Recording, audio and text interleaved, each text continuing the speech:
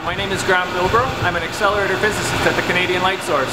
We are inside the storage ring, and we are where all the action takes place. The electrons in this area will be traveling at the speed of light in a ring to my left, and as they go around, they will lose energy through every pass around the storage ring. For the electrons to stay in the storage ring, they need to get that energy back somehow. And the way they do that is they pass through a small section right here that gives them that energy back.